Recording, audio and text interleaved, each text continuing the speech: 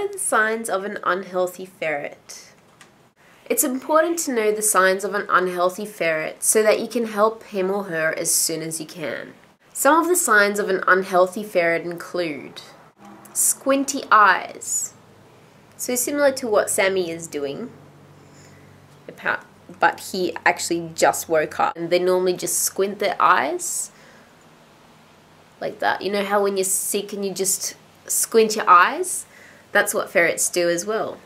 Poor coat condition, an overly dry nose, white gums or overly inflamed gums, smelly breath, abnormal poo, so whether it's too runny or too hard, or they have diarrhea, any discharge from the eyes or nose or ears, or from their genitals as well, brittle or soft nails, overly dry pads of the feet, skin irritations,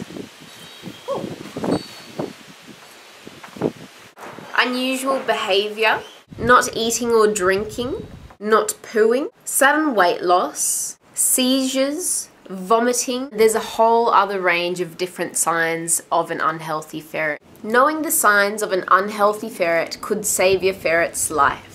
Now that you know the signs of a healthy and unhealthy ferret, what are some signs of a ferret in pain? How would you recognize that your ferret is in pain?